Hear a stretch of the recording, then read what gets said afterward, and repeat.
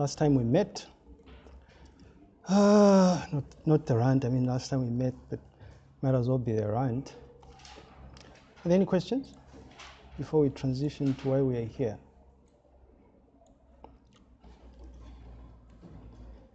Where are the others? Yep.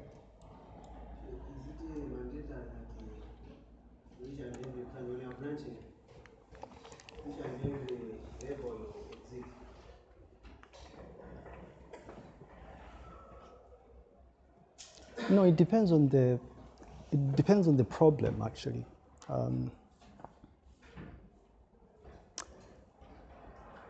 There are certain instances when you might actually have a series of branch statements, right? Which in fact the example we had last time. The expectation would be that, well, so it probably would be a good idea for you to explicitly exit in the event that you don't take into account like a required condition. For instance, if you think about what we did last time, for instance, the A+, B+, and whatnot, you notice that any possible integer that you can think of is captured by those conditions. Do you understand what I mean? But the question you should be asking yourself is, what if none of the conditions are satisfied, right? What if there's an input value that is not satisfied by the conditions? What do? You better have an explicit, you better gracefully exit, I guess, for you to not run into some logical error or something. So it's not mandatory, it's optional, it depends on the problem really.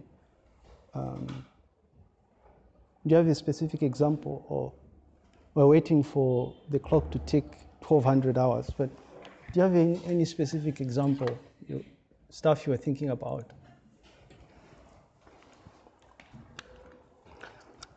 Is this one of those awkward classes where, because of what happened, it's always awkward, right? You know how something happens, and then I went through this with the fourth years I was talking about last time, right? After we caught them, the meeting we had immediately after was one of those awkward meetings where I was already too late. I couldn't bail out. They couldn't find a different supervisor, so we were stuck, right? Just like you are stuck with me, right? And I'm stuck with you. There's nothing I can do here. But anyway, so if there are no questions, yeah, stuck. If there are no questions, just a reminder here that we have an in-class quiz on Friday, right? So if you are thinking of skipping class, you better attend because no take home here. Now, I thought I'd start, I can continue my rant here, right? I'm not satisfied with my rants here. Yesterday, right? Yesterday I got onto this, because I cycled from home yesterday and had to quickly go somewhere. It was urgent, so I got onto this Ulendo taxi, right? I don't know if people have used Ulendo. I know, I'm told Unza students are frequent users of Ulendo, right? Liswanis, have you used Ulendo taxi?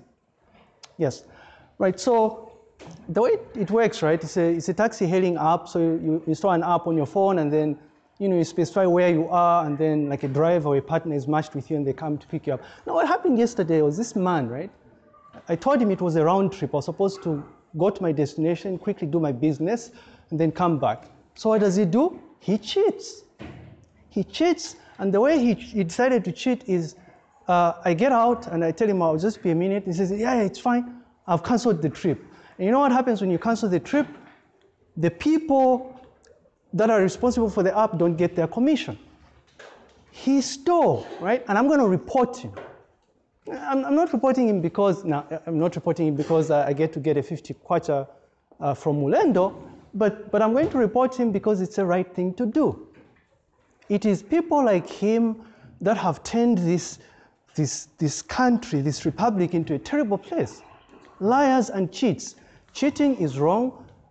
If there's one thing that, listen, you can choose to disregard everything I've talked about in this course from the time we first met, which was February 18th. But if there's one takeaway, one important key message I want to convey to you, Do not attempt to do anything that is going to jeopardize your chances of graduating from this place. Graduating on time. Don't. I know it can be tempting, but don't do this. Right? There are certain people that won't really take this lightly. You know, and I also wanted to have a chat with you in case mom and dad or your guardians did not tell you that you are privileged to be here. I'm here to remind you of that. You're part of an elite group. Do you know how many people apply to be here? I mean, if you go out there and look at the people that are holding these influential positions, they all come from here. What I'm trying to say is, once you leave this place, the vast majority of you are going to be holding very influential positions. You must be responsible. You don't want to turn into this person that was another case, right? Not too long ago, a colleague from yours was just telling me, there's a person, right, a PhD holder, who literally was engaged in academic dishonesty. You know why? It starts from right here. At this stage, clearly it started way earlier than this, right? We don't know how many people are genuinely, here because of, dubious means here. But please, stay away from anything that is thinking. And again, I just wanted to reiterate the fact that I'm not trying to discourage collaboration. Collaboration is fine. Form a study group, you go and study, and then you part ways. Everybody writes their individual assignment or assessment. It's not collaboration when you start making duplicate copies of the solution and then you submit it and pass it as your own. No, it's not. Right? This is the last time I'm talking about this rant. Rants are over. Okay, so we continue off with the remaining bit, I guess. Oh,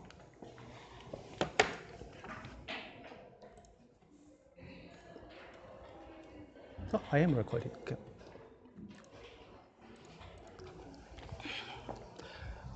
Yeah, so we looked at branches and what, and again, just to remind us that our discussion of this is not really to learn how to program in assembly language, but to try and understand what's happening behind the scenes with regards to these instructions, right? And I've already noticed that as we are transitioning here, we are compounding these individual instructions to build, I guess, more sophisticated chunks of code, right?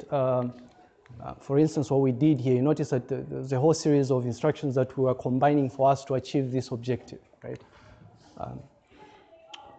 Right, so something else that's routinely used when it comes to programming is this whole notion of loops, right?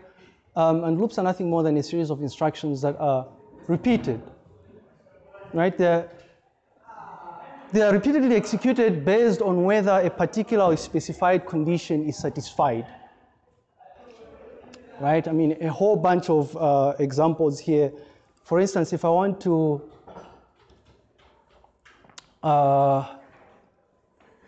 you can think of what I did the last time I sent an automated email with those masked names of yours, right? I don't know if you remember that.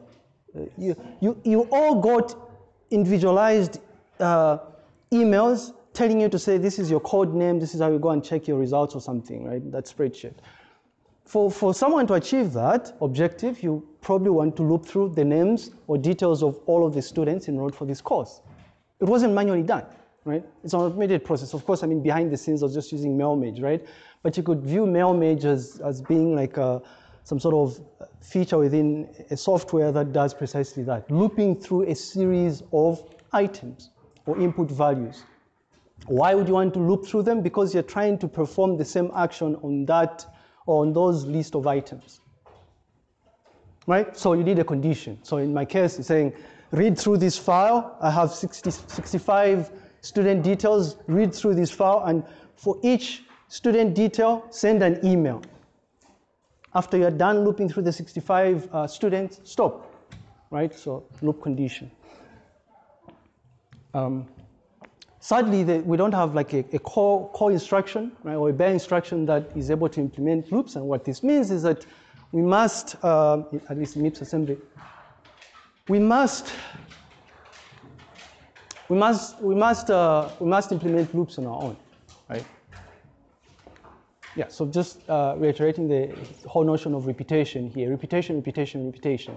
And we have examples here to try and explain what we're talking about. Hopefully people understand after that. And really, when it comes to things like high-level programming languages, you notice that there's usually a whole range of looping constructs that you use. For those of us that have done some form of programming before, I guess we know that there's this notion of while loops, for loops, and do while loops, right? You're achieving the same objective, but in different kind of ways, right? So while the student grade is greater than 22.5, print pass or something, right? You know. All right, so essentially, the so-called looping constructs have certain basic elements associated with them, right?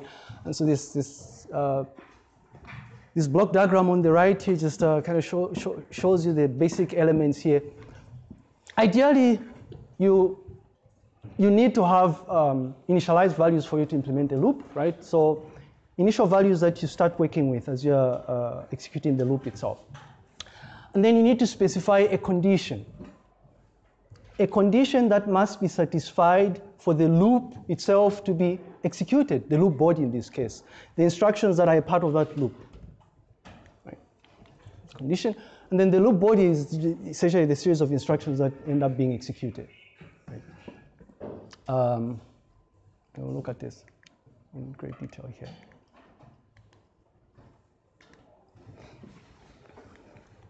So what you do is, seeing as you're executing this loop multiple times, before you execute the loop, you want to be able to check if the condition is satisfied. If the condition is satisfied, you execute the instructions that are a part of the loop body. If the condition is not satisfied, you exit the loop. Simple, right? But also you realize that because you need to repeatedly check this condition, and because you have these initialized values that you're working with, there needs to be a way in which you need to modify these initialized values so that you eventually converge to a sort of situation where you exit the loop body. Right, and then in terms of MIPS, obviously, you need to kind of like implement this so-called repetition that we're talking about here. Right, you see that it's just simple. We actually, for the most part, you just use the branch and conditional branch, really. So, initialized value is somewhere here. You get into the loop body. You check if the condition is satisfied. If it is satisfied, this is a Boolean expression, obviously. BGT, BLT, BEQ, BNE, right? It must, this is something, an expression that must evaluate to true or false, right? So if it evaluates to true, which is yes, you execute the loop body. If it evaluates to no, you do not execute the loop body, you just jump and go to the next instruction that needs to be executed. So if it evaluates to yes, you execute the loop body, but what you do is you go back to check the condition. Right? You have initialized values that you modify, you go back and check the condition. Is the condition satisfied? If it is, you come back here, execute the body, modify the values, go back to the condition. You come back here until you get to a point where this thing evaluates to false, at which point you get out of the loop. Logic, right? Simple stuff here. Right, so in terms of MIPS, obviously, branching condition, so-called unconditional and conditional branching can be used to check these conditions, right? So you could be checking if the value is greater than a certain predefined value, if it's less than that, or if it's equal to that, for instance. That would be a condition, right? If it's equal, you know that it's BEQ. If it's not equal, it's BNE. If it's greater than, BGT, right? If it's less than, BLT, right? I wonder if there's a part where you can use SLT, right? Set if less than. I don't think so. Maybe, maybe not.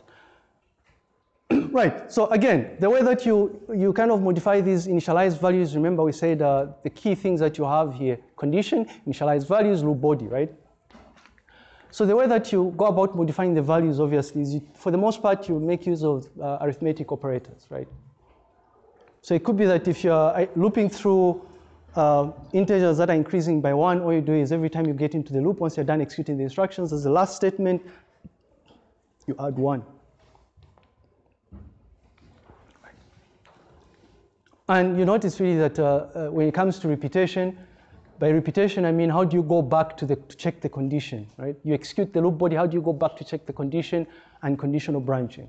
Simple as this: B, the name of the label that represents the stuff that is being repeatedly executed, the stuff that is a part of the loop body. Yes? Instead of using the conditional branch B, can we use, for example, maybe we name the label of the loop as wow? Can we use jump 1? You can. It turns out really that, in fact, what he's asking is, because I was saying you can implement repetition using an unconditional branch. So he's saying, can we use J instead of B? You can, right? One of the differences cited in literature between B and J is the fact that with J, you can jump further, right? With a J formatted instruction, a jump instruction, for instance, you have how many bits you're working with to represent the address? 26. But with B, it's 16, right? So you achieve the same thing, but I mean, obviously, try it out. Replace B with J, so it would work. So maybe just to try and exemplify things here, simple example, right? And I sat there and I was thinking, we ran out of time because there was another rant, so we can do a live demo if you want to, but I put in things here to help.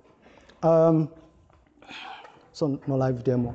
But I've actually uploaded, screencasts of these examples here. They're already on the playlist, the course playlist, the YouTube playlist, so you can go and see it afterwards if this won't make sense. I'm sure you'll be able to find other resources online.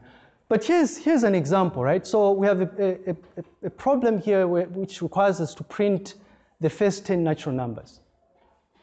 Simple program, right? Someone just asks you, write a program that's using MIPS that's going to print the first 10 natural numbers. And by natural numbers here, the math majors here, we're starting from 0, right? So we're saying 0, 1, 2, 3, including 10, up to 10. How do we do that? You notice that without using loops, what you would have to do is have 10 statements, each printing the integer. You have a statement li, comma, v0, li v0, comma, 1, right? And then you say, move the value representing, if there was no looping involved, what I'm saying is, for you to print the 10 natural numbers, 0 up to 10, you'd have to have these statements here.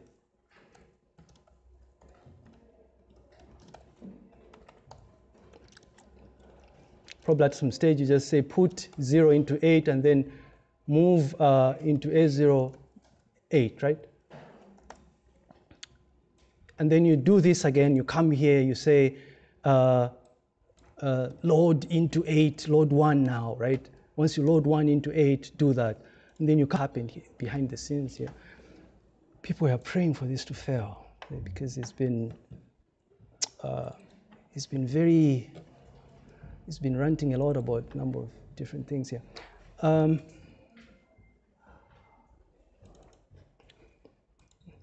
Not funny. Okay. So what I was saying is there's a series of steps that you can follow. So as a first step, you first of all identify the initial values that you're going to be working with.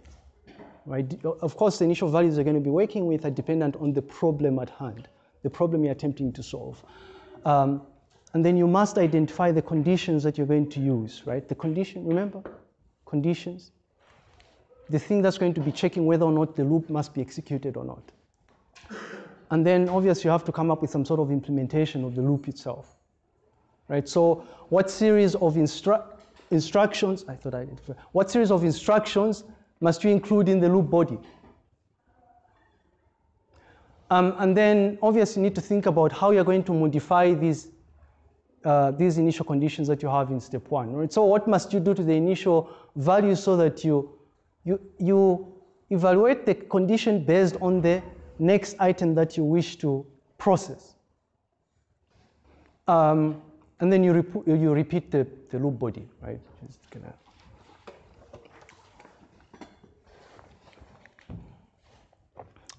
Right, so, I mean, same example here, I mean, it's a series of code that you might have here. And this is what I was trying to say here. So what if you were asked to write first 1,000 natural numbers or first 2,000 natural numbers? How do you print them? If you probably have to write, copy paste 10,000 times, right? If it's 10,000 numbers.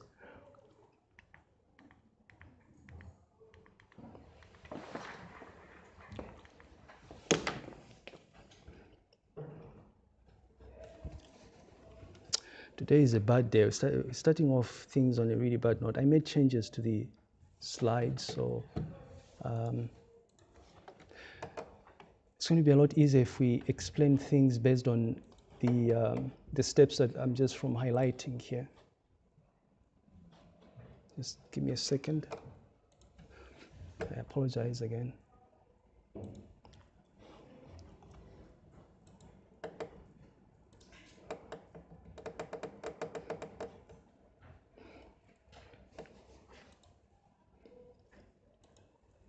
If a user types in, if a user is entering a password, what you want to do is successively, check. What you want to do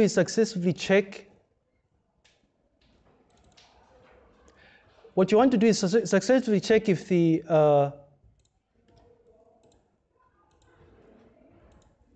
what you want to do is successfully check if the password is correct. If the password is not correct, you're going into a loop, right? Prompt the user to enter the password again until the password is correct. In fact, sometimes it's like just loop 3 times, right? So when you're looping 3 times, you loop 3 times. If a user types in the wrong password 3 times, lock them out or something, right?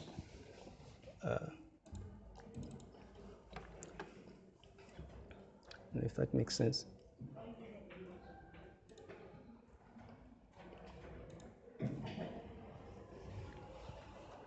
Is this making sense? Yeah, no. Horrible thing to do. I apologize again for the thing here. Finally. Okay, so back to our natural numbers example, right? Very easy to follow example here, but observe something here, and I want you to pay particular attention to the different steps that I'm talking about here. So we're trying to implement a program that's going to loop through the first 10 natural numbers and print them successively. Like I said, the first thing you do is you identify the initial values. In our case, the initial values that we identified, 2 of them, 0 and 10. Why 0? 0 because we know that we wish to start printing natural numbers from 0. Natural numbers start from 0, right? So 0, 1, 2, 3, 4, all the way up to 10, right? The other initial value that we wish to work with is 10. Why 10? Because 10 is the last natural number that we wish to process. So in fact, we're going to use 10 here to sort of like implement the required condition for us to break out of the loop. Because the goal is to process what we need to process, and then after we're done processing, we get out of the loop, right? We continue executing instructions that follow afterwards. Right, so step number 2 is we identify the conditions, right? Our condition is pretty simple because we know that we want to print 0, 1, 2, 3, all the way up to 10. We know that we want to break out of the loop when the natural number, the value of the natural number is greater than 10, right? So you notice here that line number 10, we've implemented our condition. This is BGT, whatever is going to be in register number 8, compare it against what is in register 9. What is in register 9 is 10 here. So the first time you're executing the loop, you notice here, the value of 8 is going to be 0, right? So it will be like BGT 0, 10. Is 0 greater than 10? No, it's not. So you don't go to this exit loop, right? You're going to continue processing these things here, right? It's the reason why you need a condition there. And then you implement your loop body, and you notice that when you're implementing your loop body, right, it's nothing more than you coming up with a label that's going to represent the instructions that are going to be a part of that loop body, right? And then within this loop body itself, you include these other items here that we'll talk about, right? Usually, it's almost always the case that the first thing that you do is you must have your condition, right? As a first statement in your loop body. So you want, before you process anything, you want to check if the condition is satisfied. If the condition is satisfied, you process. If it is not satisfied, you go to the label that you've specified. In this case, once this condition is false or evaluates to false, we're going to go to exit, right? So condition, and then you perform whatever processing needs to be done. In this case, our processing is pretty simple, really. What are we doing? We are printing the first 10 natural numbers. And natural numbers are nothing more than integers. So because we are printing integers, every time we are processing an item that is in that range, 0 up to 10 here, we're saying we're going to print it because it's an integer, we print that integer, right? And what we're printing is what is in 8, right? So we print what is in 8, and in this case, we just had a bit of additional processing because we were also, we wanted to elegantly print the numbers. You know how by default, if we were to print the numbers by just using line 12 up to 14, you would have a situation where you'd end up printing 1, 0, 1, 2, 3, 4, 5, 6, 7, 8, 9. But the reason we came up with 16, the reason we have 16 and line 16 all the way up to 18 here is we wish to print them in a more readable manner, like so, right? And so we have like a carriage return string kind of specified somewhere up there, which we print immediately after the integer, which is represented by string 1 here. It's just kind of processing, right? We'll walk through the code if you wish to. And then more importantly, right, you must modify the initial value so that you process the next item in the list. In this case, modifying it is just as simple as figuring out or coming up with an instruction that is going to enable you process the next natural number. We know that the next natural number is one value more than the previous, right? So when you're processing 0, the next natural number is 1. The next natural number after that is 2, 3, 4. So you notice that all you're doing is modifying the initial value in such a way as add 1 to what's in register 8. So initially you have 0. Once you add 1 to 0, you'll be working with 1. Once you add 1 to 1, you'll be working with 2. Once you add 1 to 2, you'll be working with 3.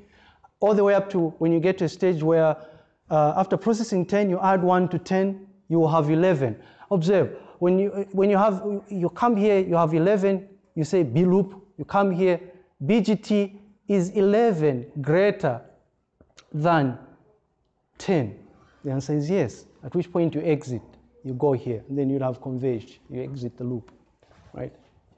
I don't know if this is making sense. So I deliberately included step number 4 here as part of the bullet points because I guess trying to exemplify what happens here. So modifying the values is quite easy. I have, I think, about 3 examples here to showcase how you go about modifying the values, right?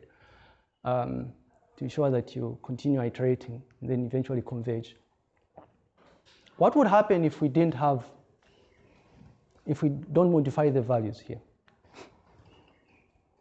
Do you notice what would happen? Yes? I think it will print the same numbers in $8 over and over again. Yeah, and that's the thing, right? It's like you get into an infinite loop, right? So you look at this. If we did not have line number 20 here, the CPU executes this instruction. So the register 8 has 0, register 9 has 10. You get into this loop, right? You come here, you check, BGT, is 0 greater than 10? Of course it's not. So what you do, you print, you tell MIPS, or QtSpim in this case, so you want to print an integer. Which integer? The integer in 8. At this point, the value in 8 is 0, right? So you print 0, right? You print the carriage return. And then because this is not there, you come here, the CPU executes this instruction and realizes, oh, this guy wants to branch to loop. And where is loop? It's here. What you're doing is you're moving back to loop here. You come here, BGT, 8 is still 0. Is 0 greater than 10? Well, it's not. It's going to execute this again. It comes here. So it will be like in an infinite, we continue doing this over and over again. This is what we mean by saying you must ensure that you converge, right? You process them in such a way that you eventually get out of this loop. Yeah. There's the label for loop. Yeah. So instead of including the printing in the label for loop, can you say after branch if greater than, we say jump and link, create another label for it, say jump and link. Yeah, so the jump and link, that would be like a procedure. Yeah, that would be something to do. In fact, our discussion of procedures is immediately after this. So that's another way of doing this. So you just implement like a procedure that would do your printing for you. Is that what you're suggesting, right? Yeah, that's another way of implementing. Yes, sir. Is there a reason why you use like two registers here on the last modification of the initial value here? Or maybe we can use register 0 if you want. Well, that's a good question, right? So he's saying why do we have this statement, right? Like why do we have 8 and so if we replace this with a 0 here, think about this for a second. If this was 0, the value of 8 will always be, please tell us. Yes. So you'll be like in an infinite loop still. It will still be 1. In fact, the only difference between the canceling it out and including $0 here is that you probably get to print 0 first and then 1, 1, 1, 1. It never stops, right? And usually when you go in an infinite loop, and you probably discover this next year, by the way, when you get into an infinite loop, eventually you run out of resources, right? Because the CPU is just continuously executing that thing over and over again. And the only way to overcome this is maybe you fire up task manager and then just end the program, or just do a hard reset or something, just reboot the machine. Which is why you need to think about this. So we are doing this because we are interested in incrementing the value in 8. It has to increase somehow. Okay. Yes, sir. So how does it print on the console? Does it just print at once, like all the 10 numbers? Or maybe... We'll walk through the code. I have the complete code. I'll show you how it works just now. I was just explaining this. But so the implementation, the current implementation prints them 1 line at a time. Because we are printing the new line character here, \n. Right? Okay, and then repeating the body here, you notice is as easy as just saying, go back to this label, right? Loop. Right, just loop. This is how we are repeating the body. Repeating the execution of these instructions is just saying, as the last statement in the loop body, branch to the label of the loop itself. So it's like go back to the label loop. Once you execute this, go back to the label loop. Once you execute it, go back, right? You're repeating. And then just summing it all up here. So in terms of the complete code here, really, we can run it just to showcase what actually happens here. So this is actual implementation. You notice that I was saying that what we're doing is different steps here. This is what we walked through. You initialize the values, you implement the body here, but you notice that this new line character that we're printing is nothing more than just a carriage return, right? The character that's going to print after the integer is going to just print a new line, so you go to the next line. So if we execute this thing here, you will notice that it will print our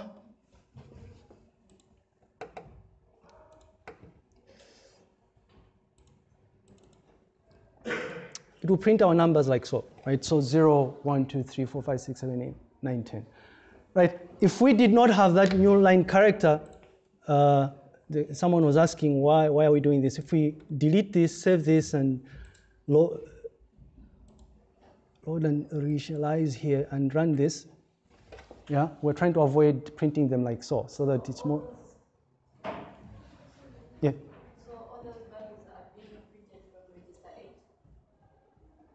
8? Yes. Okay. So all of these things are, because what we are doing here is, if you look at what's happening in line number, observe what's happening in line number 8.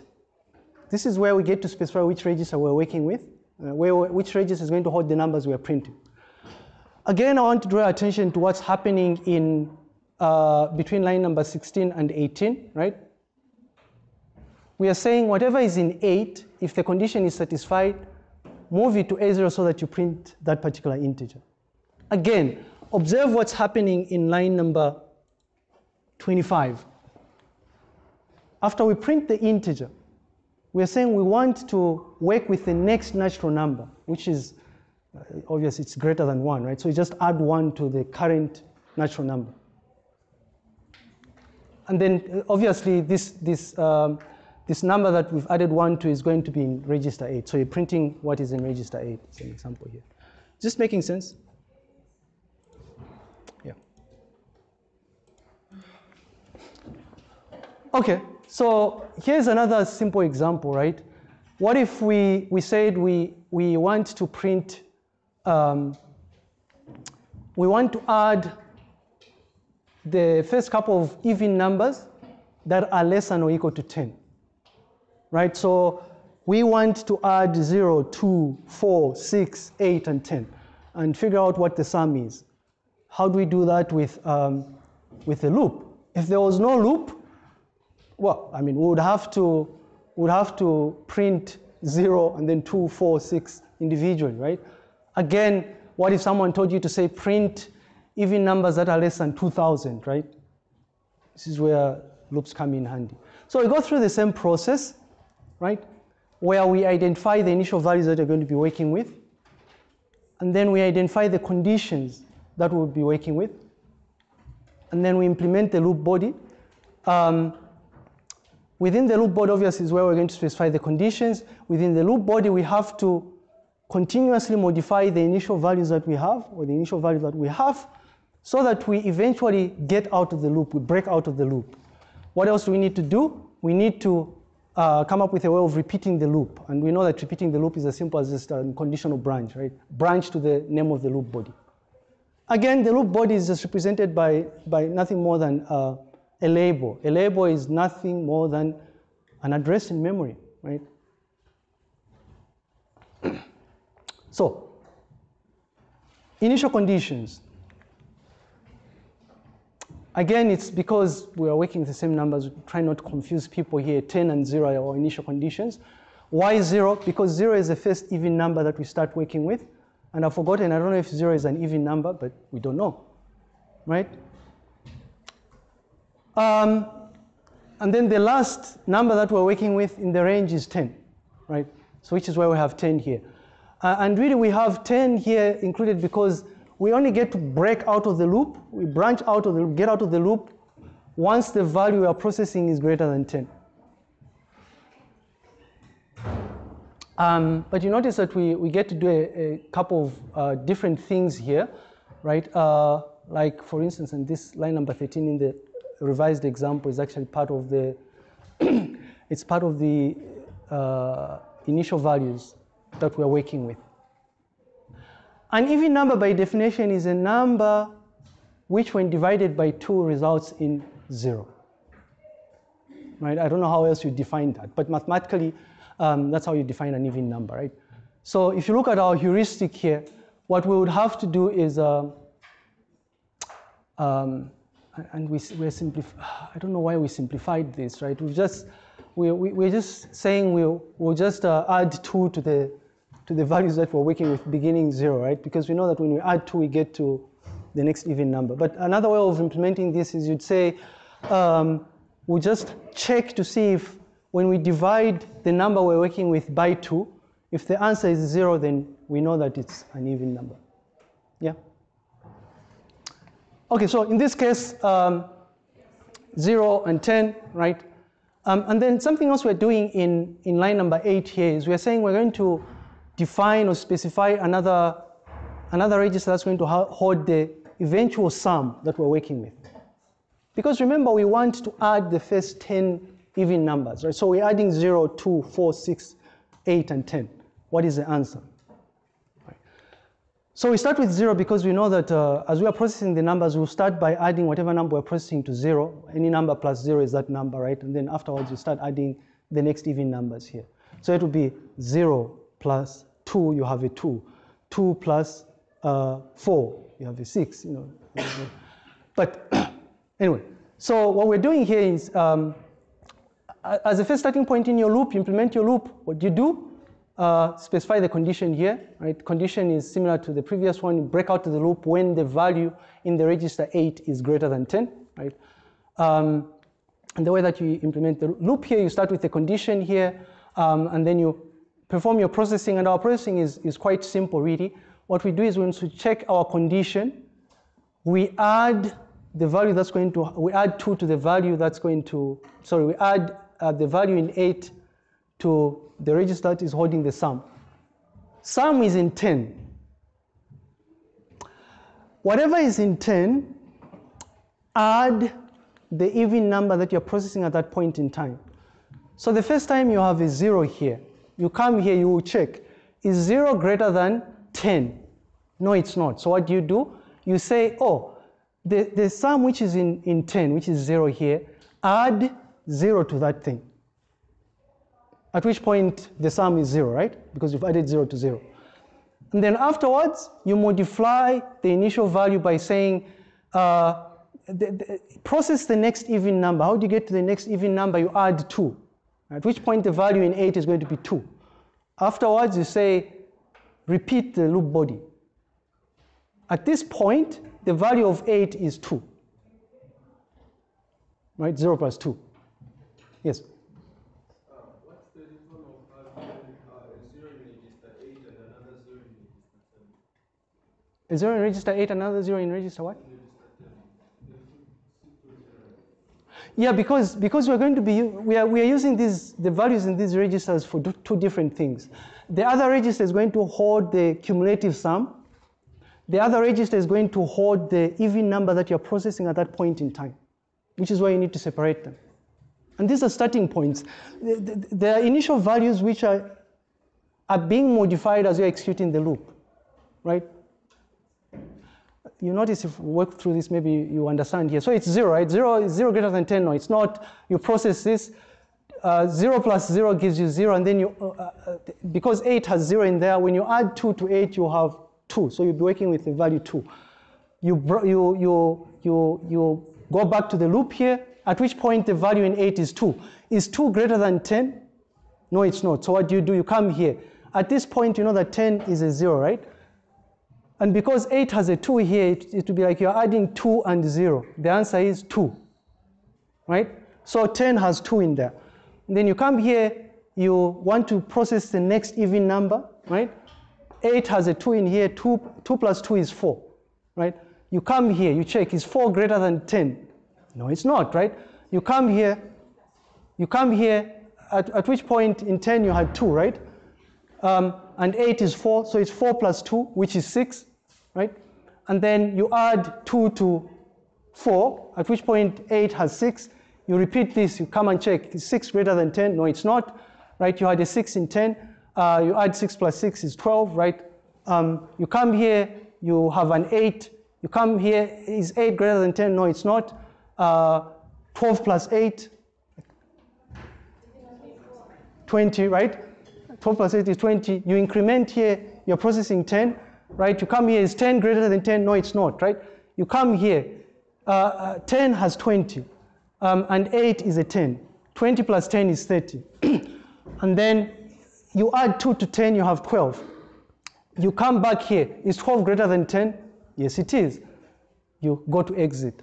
At which point you would have had 30 as your sum, right? 30. Yeah.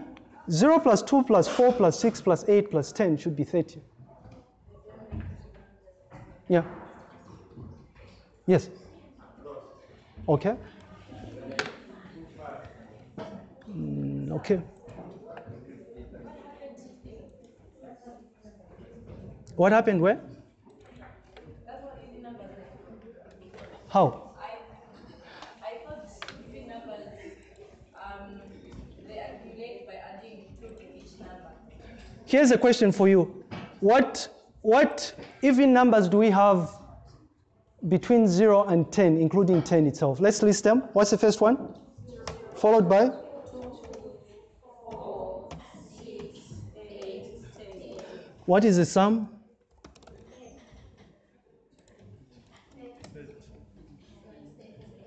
Then there's sorry. What I was hearing when you were explaining, it was like after we reached on the part for 6. Yeah. In register 8, we already, in register 8, in register 10, we already had a 6.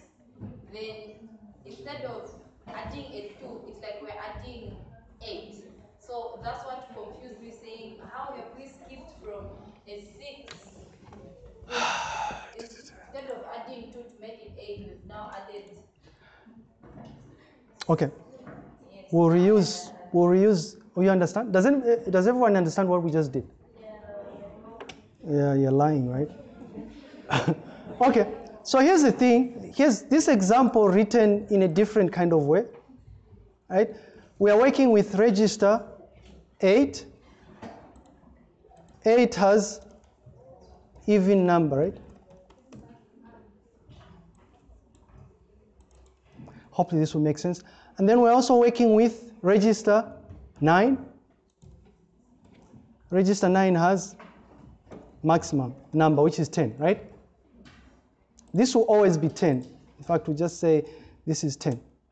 9 will always be 10. What else do we have? We have in register 10, we have sum.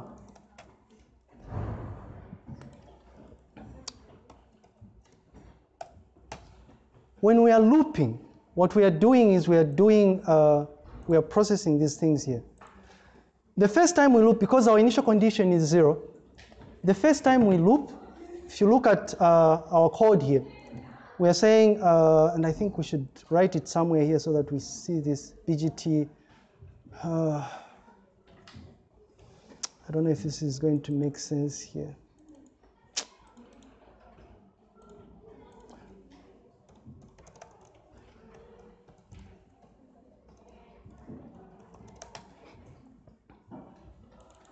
Do we have all the different elements we're working with? Yep, we do, right?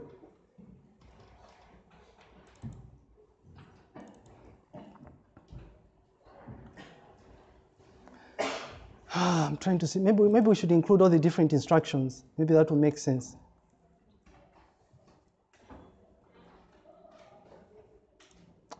Probably not. The first time we're executing this loop, we have the value 0. When we're executing this sequence of instructions, the first thing we do is we check if the value in register 8 is 0, right?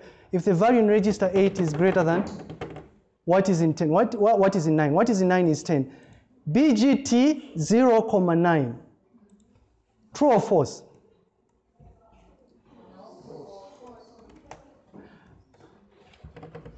What is in 9 will still be 10. We've defined sum to be 0. At some stage we had I think we should write everything here so that people understand what's going on, hopefully. All the statements that we need, right? This is fine.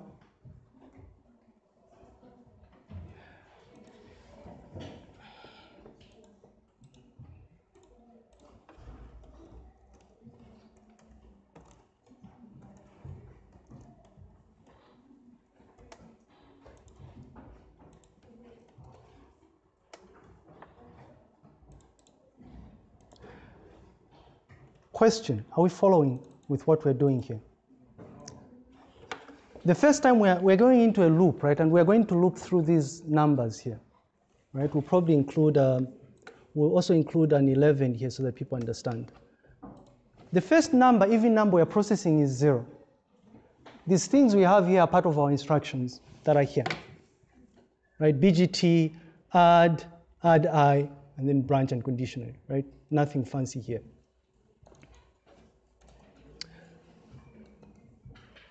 So we first of all take note of the number in 8. which is 0, the first even number, right? And then we check, is 0 greater than 10? Because 9 has 10. No, it's false, right? No. We come here. What is in 10 is 0. What we do, what this statement does is, because 10 has 0, it will add 0 and what is in 8? What is in 8?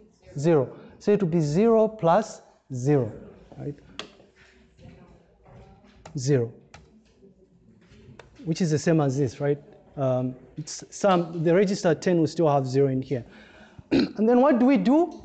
We say we modify the initial value so that we go to the next natural number. We add 1 to what is in 8.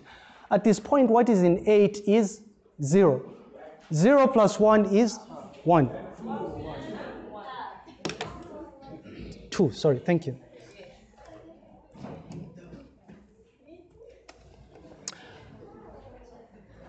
Zero plus 2 is 2, right?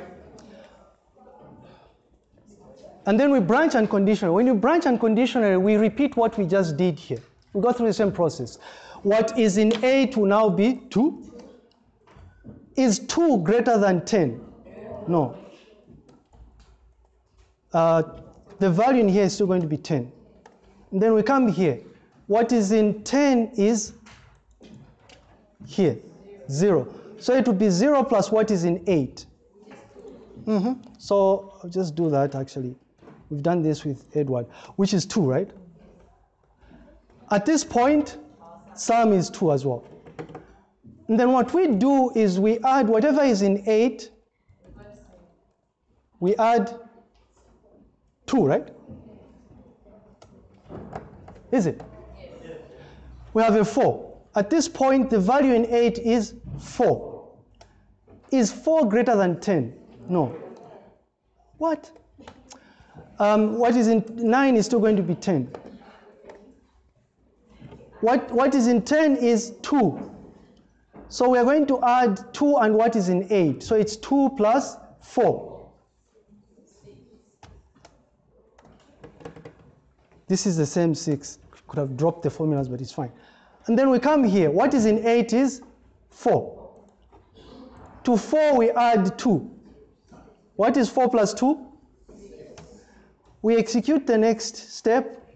What is in 8 is, we come here, is 6 greater than 10?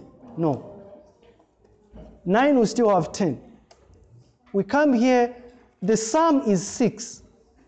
So to 6 we must add what is in 8. What is in 8? 6. So it will be 6 plus 6, which is 12.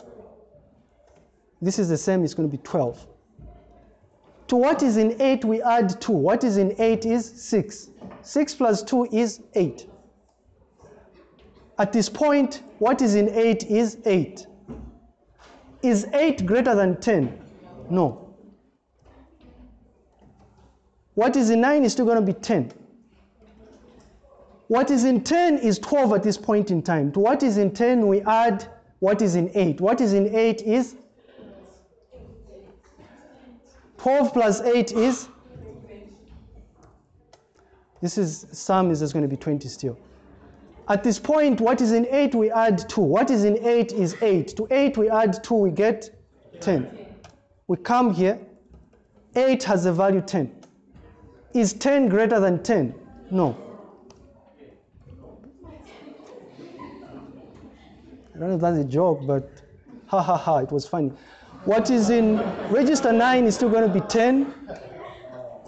And then to what is in 10, we add what is in 8. At this point, what is in 8 is 10. And what, our sum is 20. What is 20 plus 10? 30. This value is the same as the previous, it's 30. To what is in 8, we add 2. What is in 8 is 10. 10 plus 2 is 12. We go back to our loop. What is in 8 is 12. Is 12 greater than 10? Yes. Yes. And then we exit. Once we exit, at some stage, we print the sum. The sum we are printing is what is in 10. What is in 10 is 30. Which is the correct answer, really. Is that walkthrough any better than the code. Now, if you're looking for the code itself, this is it. The simple, and again, I just want to draw attention to what we are doing here, right? We're trying to highlight the fact that for us to implement this, we have to make use of the bare instructions, the perhaps and pseudo instructions, the individual MIPS instructions. But if you were doing this just to showcase what the machine has to do and what a programmer has to do, right, from a high level, if you were to do this in a high-level programming language, instead of writing 33 or is it 32 lines of code, what you would have to do is something as simple as saying var initial is equal to 0. I just want to show you the elegance in this, and then just say for I in range 0, 11 to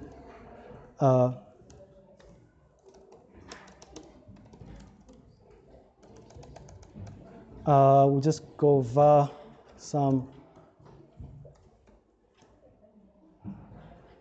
plus I.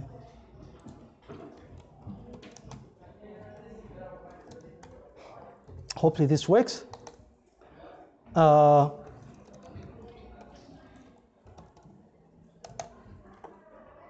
If I was working with if this was a programmer doing this, a programmer would look at you and think, you must be high or something, because I can do this in those series of code. And I come up with the same answer, 30, in 7 lines of code, right? So this, what I've done here, is the equivalent of what the machine does behind the scenes is this. And the reason it has to do this is it needs to process these things a chunk at a time. Hey, is this making sense? If it's making sense, and if there are no questions, I'm going to ask that we think about, I guess I'll have to unschedule that thing. Think about this for a second, right? As homework, don't cheat and go and look at the solution first, which is on YouTube, right? But hey, it's not examinable, so you might as well check, like you're checking the answers before you answer, right? What is the answer? The answer is right there. There's this question here. It was meant to be an exercise in class. I thought we would have enough time. How would we count, instead of summing up the even numbers, can we come up with MIPS instructions that will count the number of even numbers between a given range? So, if we're looking for even numbers between 0 and 10, including 10, what we want to do is we want to count 0, 2, 4, 6, 8, 10. We must have the answer of 6. If it was a range that is 0 between 100, including 100, you count the number of even numbers. Can we do that? Yes. Okay. I'll see you when you see me. Hopefully next time we meet, the atmosphere won't be this gloomy, right? I remember when I was young and I messed up, sometimes I would even refuse to eat, right? Emotional blackmail. My mother never fell for it, but my father did. Where you just remain, it's a silent treatment. That's what you're doing right now. I'll see you on Friday. Quiz, in-class quiz, right? In-class quiz, Friday. Thank you very much. These things are on the playlist on YouTube. I recorded them. Sorry? Everything we've done until the previous lecture. Everything we've done before this. The MIPS stuff we did before this is what we are writing quiz on. In-class quiz on Friday. Please come on time. If you are planning to miss class, like I told the guys that were early, don't miss class because it's in class now. Thank you very much. See you when you see me. Great.